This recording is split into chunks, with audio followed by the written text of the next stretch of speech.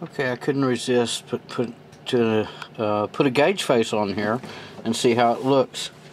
It's a little spotty on the 2 and the 100 and the 40, but a little white paper taped in place should take care of that. Well, this is going to be a lot of fun.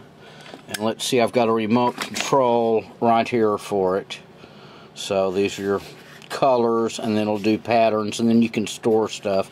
And you can brighten it up and down. Let's see if I have it bright. I don't know.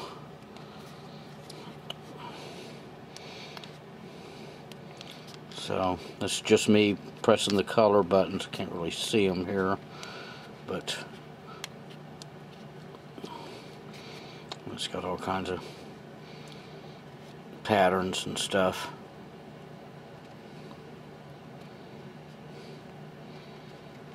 It's going to be a lot of fun to play with in the Z-Car. Oh yeah. And I wonder if I can hook that up. I don't know.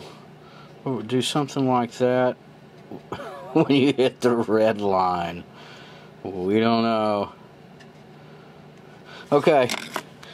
Time to go to bed here. Signing out.